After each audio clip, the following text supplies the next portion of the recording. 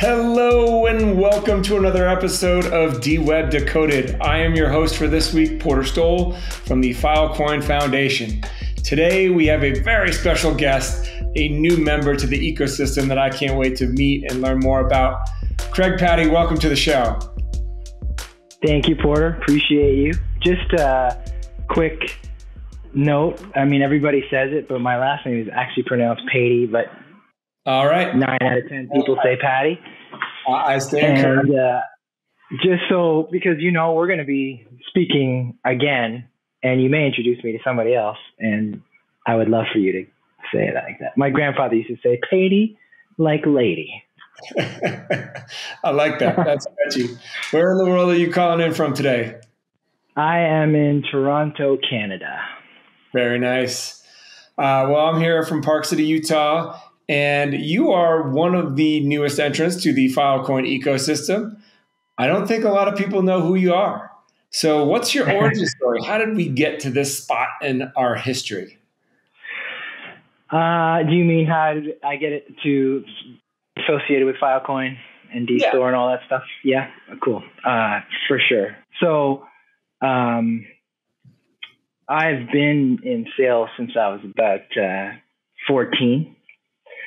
And throughout that journey along the way, I worked at a data center called Pier 1, and it's been bought out and changed names a million times since then. But at that data center, and that data center, by the way, was sort of my introduction to IT. I founded a recording studio with 3 other guys that was in business for 18 years. And when you have your own business and you're a startup like a recording studio, you don't have money for IT guys. You don't have money to call some guy to come and fix your stuff. And so we had to learn how to fix everything in our own studio and build the studio and all that stuff. And that's where I sort of got quite a good background, mostly in Mac OS, but just in the way computers work and fixing them and taking out hard drives and doing all that stuff. And so that's what got me the job at the data center somehow, and my sales prowess, of course. And then at the data center, I met Jennifer Bell at the time. And Jen and I were working together. We sat beside each other. And Jen was the director of marketing, or the CMO, director of marketing at the time. And I was an account manager. And we became fast friends. And then Jen left and went on to other jobs, and then so did I. But we've stayed in touch all along the way, and we've been able to keep a great relationship going ever since then. That's like 10 years ago, probably. And when I started painting, as you can see the paintings in the background, she was one of the first people to buy one of my paintings. She absolutely loved it. She said, "Oh my God, I can't stop thinking about it. I want to buy this one." I was like, "Oh my God." So, and then Jen went to Protocol Labs. And very soon after she started there, she called me and said, "Listen, I'm working at this place. You would love this place." Because I've always been kind of a visionary. I see applications very quickly and where their applications and their use cases are. Like I see something, or I grab something and I go, "Oh my God, this is going to be amazing." And she knows that, and she's like, "You're going to love this. I'm going to get you over here." And I interviewed. I had 4 interviews, or 5 interviews, in fact, with Protocol Labs, and everything was down the wire. I was like, she was just getting an offer letter ready, and there was a hiring freeze at that very moment, and so that didn't happen. And that was exactly last year in July 2023. But what happened was, when she told me about Protocol Labs and what they did, and she says, decentralized storage. And I said, "What the heck is that?" And I had been working at a software company called Backup Systems, which is a backup storage software. So I come from a storage background, and I had no idea what she was talking about. And I was absolutely curious is too mild a word. I was like, "What is this? What are you talking about? What do you mean decentralized?" So I did a deep dive. She actually called me in April, and by July we found out I wasn't going to be working there. But from April to July, I did such a deep dive into YouTube and online and all these things. What is decentralized? Like, how do I wrap my head around? I wasn't getting it either. And I was like, "Oh my God, I'm not understanding." Like, I got to really it's complicated when you first don't know about blockchain. And I like everyone else, I thought blockchain was just crypto, and boy, was I wrong. And, there wasn't much on YouTube at the time or help me understand how this all worked and how it worked in storage and why it was safer and all this stuff.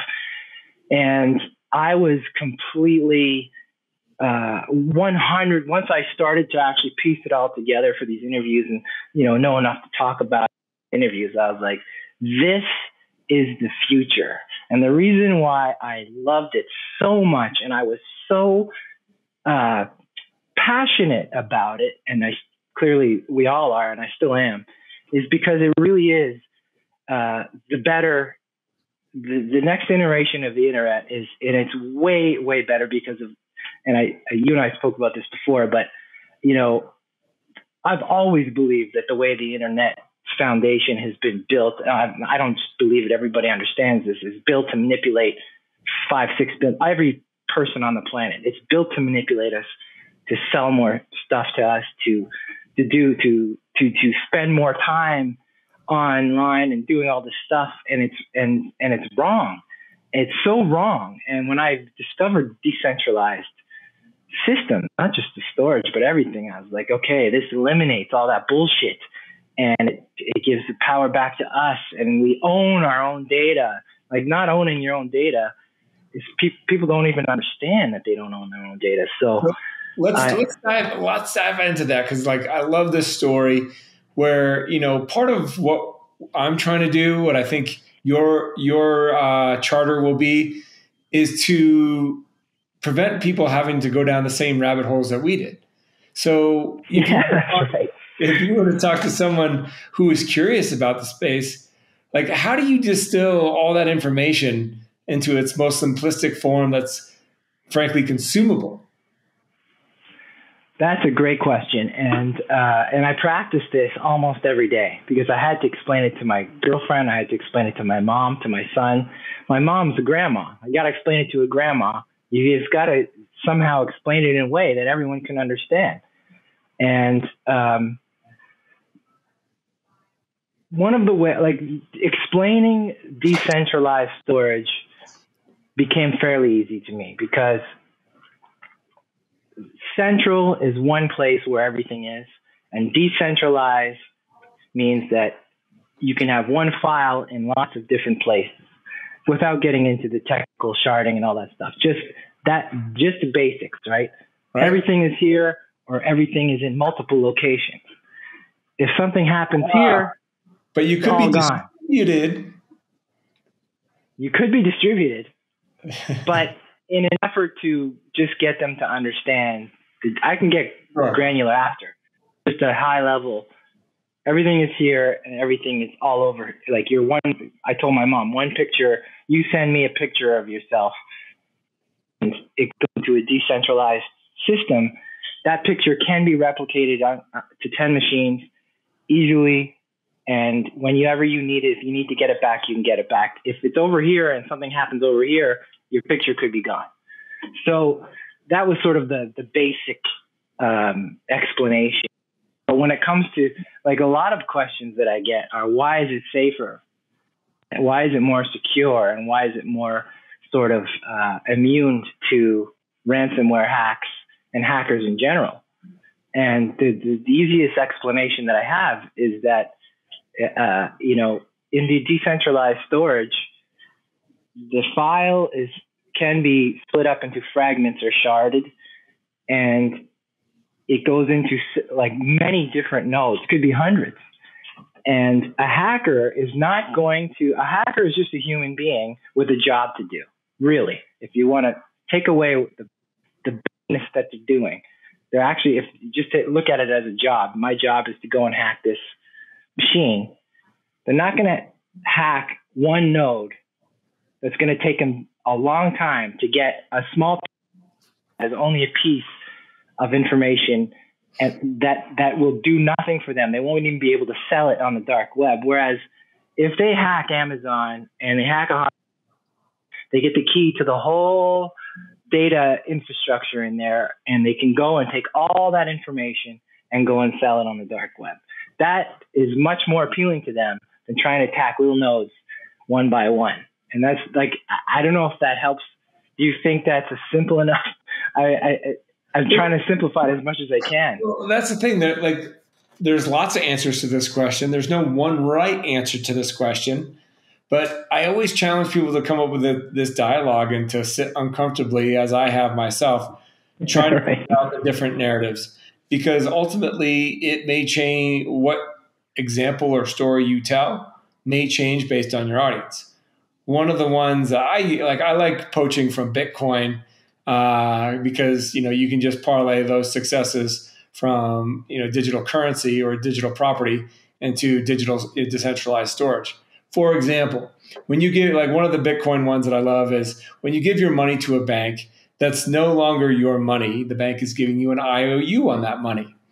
And right. I don't think that's very different than the public cloud providers, where you give your data to the public cloud. It's no longer your data. They're just giving you access to your data. And that means the public cloud provider could deplatform you. They have control. Mm-hmm. They have security risks, as you mentioned. There's all these different things, but I think it's a good mental model on how do you begin to understand what decentralized storage is. I feel like when I explain decentralized storage to people, I'm like in the game show Wipeout, where you have to go through all these crazy obstacles. And, all of a sudden you're going to be walking across the wall and like the little glove's going to come out and punch you in the face. So, and I think about that, like if I go anywhere too complicated or at the wrong time, I'm just going to lose my audience. So, someone who's like gone down the rabbit hole and now has made this their career, and your goal is sales. That is what your charter is within this ecosystem, or how you've chosen to play in it. Like that gives you a very unique vantage point because of all the sales experience you've had throughout your career. And then all of a sudden you have this new gadget to sell to your target user. And it's just a fascinating way to learn how your brain approaches that problem. Yeah, for sure. And the other thing that is a big challenge is the awareness of not owning your data. Like the fact that people just aren't even aware, that when they give their data to any centralized system, data is now essentially open to the behind the scenes people to go and extract all the information they want out of that data. It's not private. Your data is not private. It no longer belongs to you. To go back to what you said, you're almost, in a weird way, you're renting your data. You're paying to rent your data to these people who are making money off. You're paying them to make money off you. It doesn't even make any sense. It's so wrong. And in a decentralized system, you own your data. No one can go in and extract and analyze your data and sell it to advertisers that then infiltrate your in-mail box that you have to spend how many hours a year deleting. Like, why do I even get mail in my email? Should be private. Like, I shouldn't be getting ads, but it's because of this ownership. And this is one thing that I'm noticing is really misunderstood, that people just aren't aware. So, you touch on themes that apply to a B2C audience or consumer products, but you're also highlighting concerns within an enterprise space. Do you do you look at them differently, or do both suffer from the same problems out there? Yeah, they both suffer from the same problems, but the challenges that I receive, we're dealing with business to business in our space, or business for business, as we like to call it, and the challenges I have will be different from depending on who I'm talking to. If I'm talking to a researcher or a librarian, verifiability is extremely important to them. And then security comes in afterwards. But if I'm talking to a CTO or a CIO, security is the number one issue. So it depends on who I'm talking to. But to your point, even some of those people are maybe not so aware that they're not owning their data. They're certainly aware that their data can be breached, and they're certainly aware that something could happen to their data at Amazon or Google or whoever. But there seems to be a disconnection between the fact that they don't own it. I don't know how to bring that aware. A big challenge for me is how do I make them aware of it? Well, and is it painting the other side of that coin? So, okay, if you and I are having a conversation, I'm kind of like your classic target audience person. I could nod my head and hear you say, I don't own my data. But what does that mean for me? What am I missing out on because I don't own my data?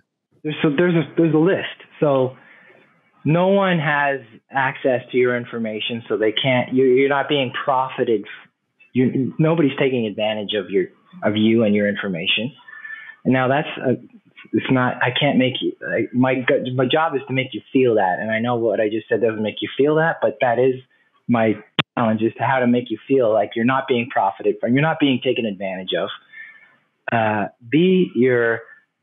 You have way less chances being hacked. Now, as a consumer, most of us with Google Drive or OneDrive or whatever, we're not really seeing those problems. We always have access. We should pretty much always have access. But in enterprise, they are seeing it every day.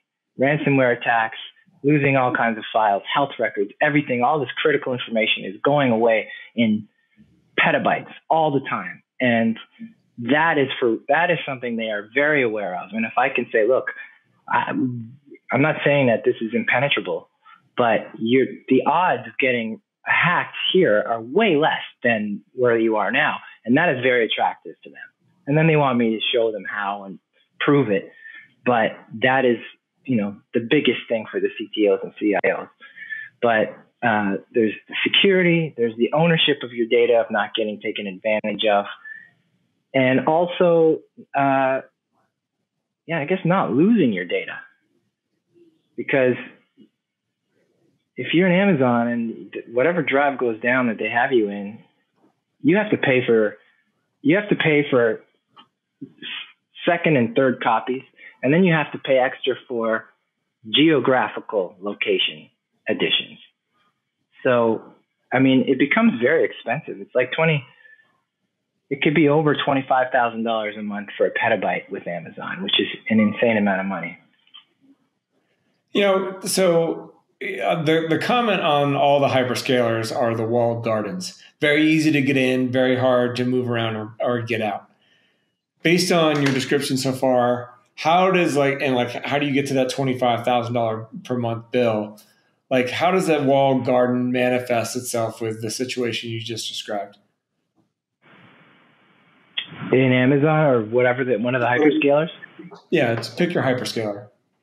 Yeah, so you start with the base fee, they'll charge you X per TB per terabyte, and then after that,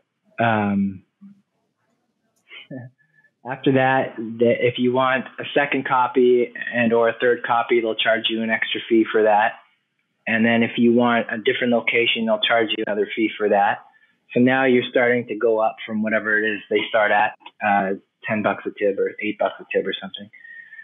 And then after that, and that's the easy part, and that's the cheap part, actually, because that's not actually costing you that much money. Like you said, it's easy to get in. But now that if you want to go get that data, the egress fees, the cost to take that data out are usually 3 times the amount that you've paid up front. Usually 3 times. So if you're paying $15 a TB now for what you've got, multiply that by 3, $45 a terabyte to get your data back.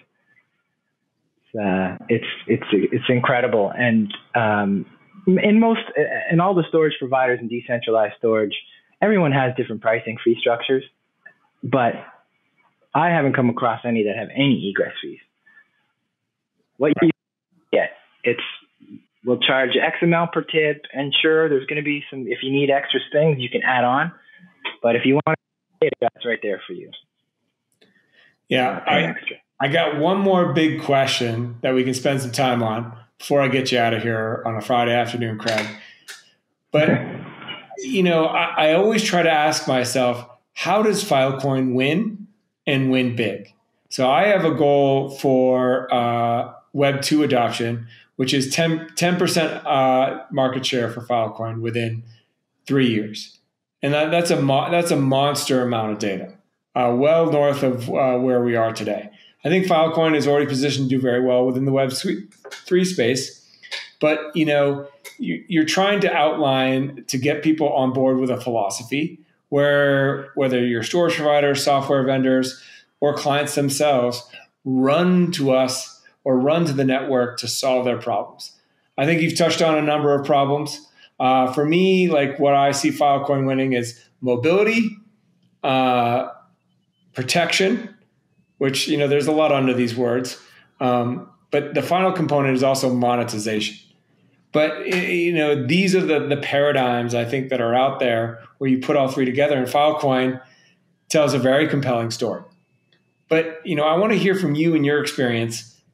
How does Filecoin win big? We are, at the moment, I'm sure there will be more, but right now, DeStor is the essentially, we are the sales operation for decentralized storage for Filecoin at the moment. And our job is to bring in leads, and our job is to get more people on the network and get all these storage providers going, right? And so I'm on a mission, and I'm on a mission because I know it's the better way, and I'm still trying to be impeccable with my words so that I convince, especially Web 2 adoption. Like and stop me if I start going off track, but this is connected. I'm starting to see now, and I've really just starting to see it, to be honest, this week, where Web 2 backup and storage software companies are starting to partner with Web 3 storage companies. And that just happened like this week. It doesn't yet. And what that tells me is this is the beginning of the bridge between Web 2 and Web 3. And that is fantastic news for us because it's been slow to adopt. And that's okay, because to be honest, we didn't even have user interfaces, right? It's been a skeleton. It's been like the internet was with email and moving into Web 2. It's like now we're getting user interfaces. Storage providers are starting to have, nice landing pages, but we didn't have that. So only technical people could really get in. Now the storage providers are providing a nice pane of glass, an easy way to drag and drop your files. You don't need to code to store your files here. You don't need to hire somebody. You don't need to be handheld. They're making it easier. And that's just happening all in the last month. And it's going to happen a lot more. And so we're at the very bottom of this curve where people are going to start realizing it's safer, it's easier to use. I can have a hot copy and I can have archives, and it's all right there. You can't even have hot copies with Amazon and hyperscalers. So there's a lot of advantages. There's so many advantages to doing it, but it's just getting that message out there to these Web 2 companies that has been really challenging. But it's also been challenging because we haven't had the infrastructure to make it easy for them. Like, I want to say, I'm going to give you 3 steps. It's so easy. Step 1, you book a meeting with me. Step 2, I give you a demo. Step 3, you start migrating your information. Bam. But that has not been possible until April. So we are going to see a massive influx of people coming in because I'm find them. Well, I love that vision and positivity. Where can people find you out there on the interwebs, Craig? Before we go to my contacts, I have a question for you, because the last week only, but it's blowing my mind, and I'd love to know what you have heard or what you know about this. Sure. Quantum computing in the blockchain. It's a topic that's been around for a long time. Mm-hmm. Is there something specific? Well, yes. I mean, not just with crypto. I mean, although it's said that Q Day, which is qubit day, which means that the day that a quantum computer will be able to crack the code, to crack the encryption in blockchain, is going to be the day where every cybersecurity company is going to start selling quantum proofing your systems. And they're saying it's going to be next year. Are any storage providers thinking about quantum computing proofing their systems yet? So before, 2 careers ago, I was at IBM. Obviously, IBM was on the forefront of quantum computing. They were talking about this in 2017, and it was next year. Frankly, I remember in 2018, everyone told me that fully autonomous vehicles were going to be the reality and mainstream products in 2020, 2021, 2024. I think across the board, tech was absolutely, this is 100% going to be reality when you're talking 6 years ago. And I feel like I hear the same things with quantum, and there's always this risk that people assign with quantum and blockchain. And it's been out there forever. And what are you supposed to say to that question? Yes, yes, maybe. Until you get like someone in quantum who knows what they're talking about, go in and do a 15-minute demo on how you can quickly go crack a blockchain like a nut. There's really nothing to discuss. I have no doubt in the future of technology will blow our minds in many ways, shape, or form, and quantum will be a massive player at some point in our evolution. But what it looks like, I just don't know. And you deal with it when it comes. Craig, I'm so excited for the world to get more view of you and all your work. Where can people find you? How can people connect with you? Yeah, thanks for having me today, Porter. It was fun chatting with you and trying and going over all this stuff. I'm still looking for the right way to help people understand how great this new technology is. I'm at DeStor.com. It's super easy, DESTOR.com. And my email is Craig@DStor.com. LinkedIn, Twitter? LinkedIn, Twitter, Telegram. That's about it, I think. All right. Well, for those of you just meeting Craig for the first time, be on the lookout. A new face to Filecoin. Good to have you, Craig. Thanks so much, Porter. Talk soon. Cheers.